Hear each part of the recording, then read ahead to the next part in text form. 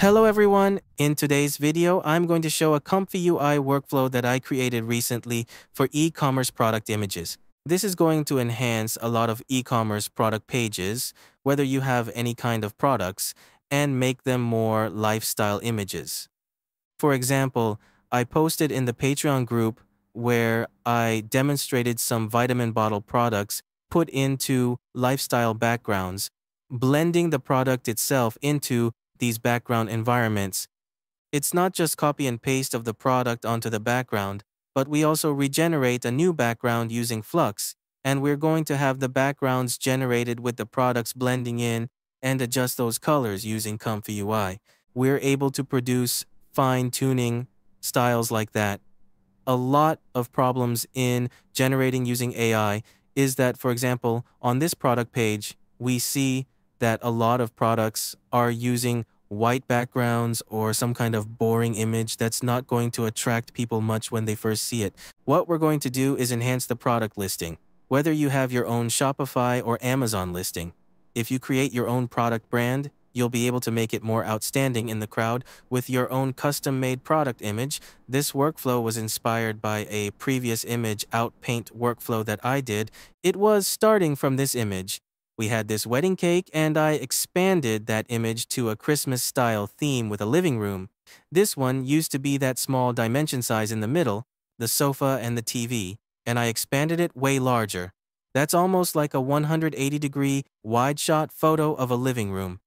This is the inspiration from the outpaint to create this workflow for product images. The middle of those processing different groups are specifically focused on e-commerce products. So this workflow, first I loaded in ComfyUI. As you can see, I have a backpack here, one of my favorite brands, Mystery Ranch, and their listing for Amazon is okay. They use a white background for the first image, but the second, third, and other introductory images should look more interesting. If I act as an e-commerce consultant for their brand, I would make those images better. That way, we can do some enhancement for those images. So just as a demo in this video, we're going to try that out, making this backpack, for example. How can we make it more interesting? First of all, we load this image for the initial product image. In this group, we'll be using the segment anything. You can use other segmentation methods as well. And I put another optional method, which is using the InspireNet remove background custom nodes that we've talked about. This remove background custom node is very excellent and able to remove all kinds of details from the background to the foreground objects. So we're going to use that as a second option. For switching options here, I got a switch for image and mask from Impact Pack custom nodes.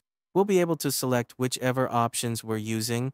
For option 2, that's going to be the InspireNet remove background option. For option 1, we're going to use segment anything to do background or object masking in this area of my product image. Let's try first of all, we can see both results. First, by disabling all other groups in this workflow, we just load this initialized product image group to see the result. That's our first step whenever we load a new image. So we got the first one and also we got the second loading from segment anything. As you can see, there are both results. I've put them on this workflow as well to let you guys have a preview of that before running the other groups of processing and the Flux image generations. Let's do a preview here. Each image or product image will act differently. So in this case, if we have a black color backpack like this, for segment anything, it can't do too well, even if I use other prompts. For example, just put backpack here and run it again.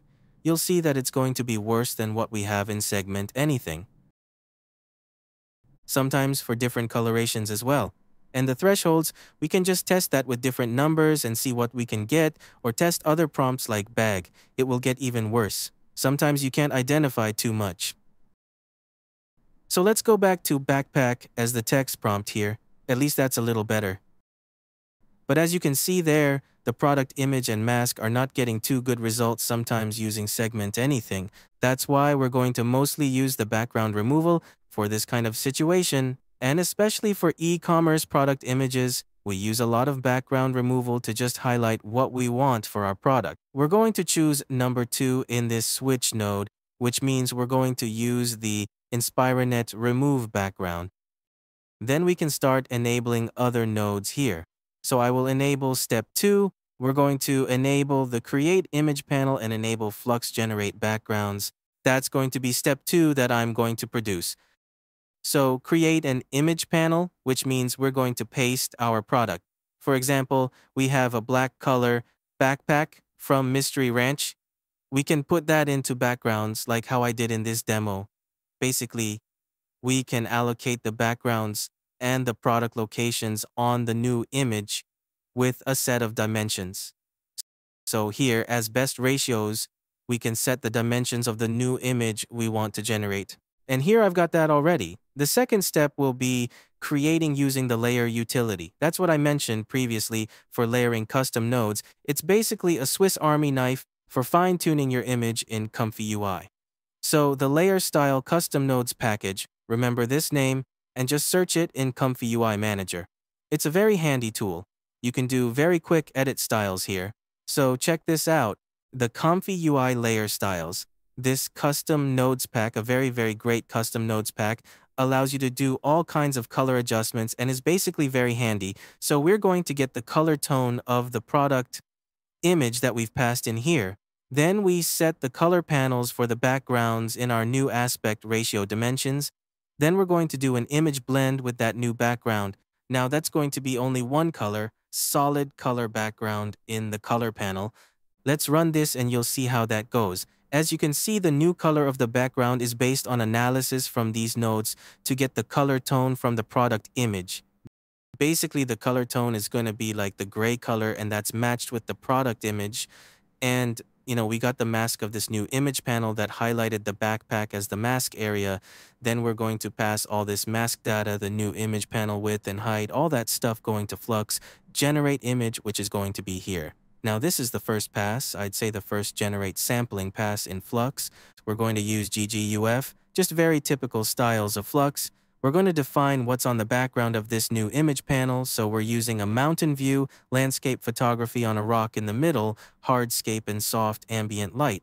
Then that will be passing to the K-sampler for the first image sampling. Now we have to remember this one. We have to use the in-paint models conditioning that is well in the nature of creating these custom nodes. It's useful in in-painting, but when we're setting the image dimensions in other numbers, which is a new image panel size like this one, we'll have another external area for masking in this case. So that means it will become an outpaint effect for the generated image. So right here, we got the backpack already appear on top of the mountain. It's more like a lifelike style of image rather than, in the Amazon website, this kind of demo white color background. I mean, if your product is good for, e-commerce or whatever marketplace that is, you have to make a good image to stand out your product. And that's a very fundamental principle for marketing in e-commerce.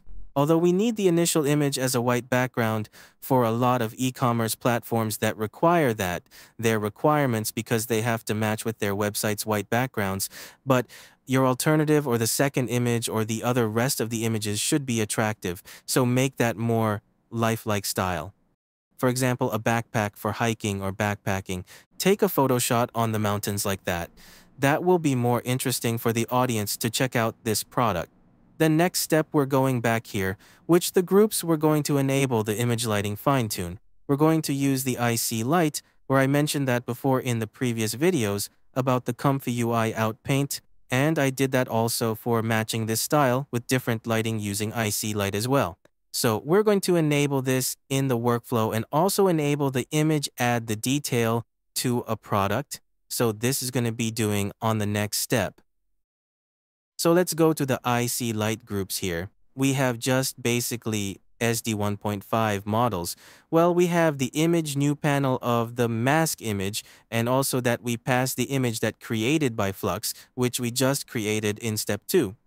Then we're going to bring it for the IC light conditioning to create better lighting, to blend in more with the mountains and the product itself, rather than different lighting colorations between those two layers. So let's run this IC light and see how that goes. So again, I'll do a mask to image here and do a remover. We're using the Big Llama remover. This is going to remove the background of the image and we'll retain the backpack, which is the product area. Then we do an enhancement that only affects the light source of the image of the backpack in this case. So after that, we'll see that it's kind of in a low, dim lighting. That's fine because the IC light is, generated in SD 1.5. It doesn't do too good quality compared with Flux. That's okay. We'll go back to add some details to that now. Most beginners using ComfyUI, or those who are not really pros for e-commerce image editing or e-commerce in general, will be feeling happy with the first Flux image generations like that. But when we take a closer look, like on Amazon, you have, for example, this kind of image, a guy wearing a backpack on the snowy mountains or backpacks on the rock like this. You see that the images blend in with the products. The light color and some details in between those rocks and the backpacks are kind of blended into one environment, so we try to do similar things in ComfyUI. As you can see, the first generated result is not going to feel like it's blended into one image. It feels like you're copying and pasting that backpack onto the image. A lot of people will stop at this stage when they're using ComfyUI or any AI diffusion model to generate images. They would stop at this moment and think this is good enough for the product image. But we're not satisfied with that. So we'll add details again using Flux image to add details to the product, and then we'll upscale that using the tile upscale, which is here. We send the image to the new Flux Union Pro Control Net. We're using the tile to add the conditioning, and then we use Ultimate SD upscale with the Flux models to generate better quality. Sharpening that image again and saving that to our product e-commerce image folder. Then let's do this one and run this again. And this time we'll continue the workflow process in the image add detail to product groups. In here, we're using the Flux models, so we'll have the result here. As you can see, this is from the add detail to product groups using Flux. We start to add back those details of the backpack. It blends into the rocks. It kind of sits on the rocks, feels more lifelike rather than copy and paste style. But then, as you can see, the logo is missing. A lot of data is lost in this stage. We're using a lot of sampling diffusions, sampling that will lose those text words and etc. So what we're going to do is we're going to use again the layer styles custom nodes pack. We add back the detail transfer to add back the original product image, and we use the layer frequency detail restore to restore that original product image detail as well as all the text and the logo text. We match those colors again using the KJ nodes to match those colors. Pass that to auto-adjust by layer styles again. This is a very good Swiss Army knife package in ComfyUI. Recently, I use that a lot, so pass that again. Till here, we got two images from these groups after adding details, which this one will be the color match output. So after the JK nodes color match, here I set one output for image preview, which of course the color doesn't look too bright. But one good thing is that we can restore the original product image with the logo as well. And some sling on the backpack is able to be restored. We have a very unique special zipper color from Mystery Ranch, and also its company logo is able to be restored as well. Compare with what we have with the too much denoise and too much sampling from the previous image preview. And also the waist strap here is missing some details. It should be a separate sling with some buckles on the waist strap, and there you have it. Then after that, we're using auto-adjust using the layer styles custom nodes, and we auto-adjust those colors, and those colors are going to auto-adjust by layer color layer styles custom nodes. Here I pass one more for a side-by-side comparison for the image preview, and there we have some light source from the back of the sunrise up, and we got some light just coming up from the background, and some a little more detailed light on the product itself as well, and we have the comparison of both image results in here. As you can see, the coloration after auto-adjust looks better, and the product image itself has restored the logo as well as some details of the products.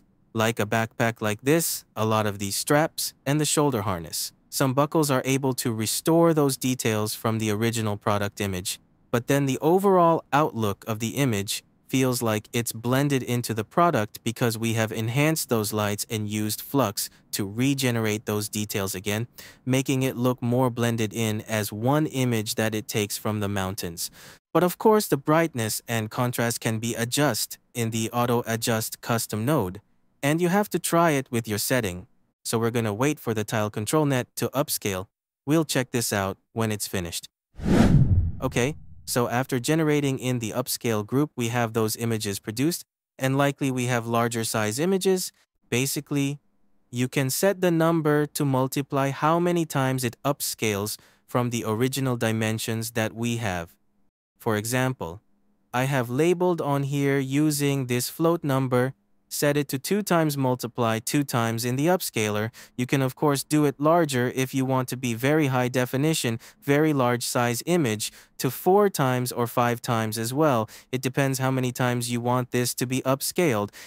So usually I upscale 2 times. It will generate 18 amounts of image in the upscale grid. So it's 3 times 6, as you can see right here. So the tiles are upscaled from the tiles control net in here, very similar to what we did in the tile upscales using back then in Stable Diffusion that I have demonstrated in previous videos using tile upscales and tile diffusions custom nodes, and this is the same concept as well. But then using the ultimate upscale, we are enabled to add the upscale models into the image generations, enabled to add more details, sharpening over all of the image. But of course, some images like this one, it is sunset or sunrise from the background. For the icy lip, adding the light effect, it will not going to be too bright. It just looks natural, what it naturally does. And that's what it is for this image. And then we have 4x ultra sharp just sharpening over all everything on the final output image before it's saved to our e-commerce product image folder. So that is basically the workflow of using one product image without any backgrounds. And we can enhance that to a lifelike style or a lifestyle image for our product listing on whether you have Amazon, you have your own Shopify stores, you have your own e-commerce website. You can enhance that with just only a simple white background image like that. And that will be it for this video. And some people might think that why don't I just use Photoshop and remove those backgrounds and create a new image for the background? And the result is mostly like the first generated Flux image generations. You will have something like this. It's not going to see the products blend into the image. And as you see the rock and the backpack straps, everything feels like not blended in. And there's some unclear or low quality edge between the backpack and the rock as well. So after the enhancement, fine-tune it, and adding those details, we are able to create more blended-in styles of our product with the generated image. That is it for this video, and I hope you understand how that will be producing. I know this is not going to be a lot of people's interest, but it is very handy and helpful for business users. And I received inquiry like this for e-commerce business. So I will see you guys on the next videos, and have a nice day. See ya!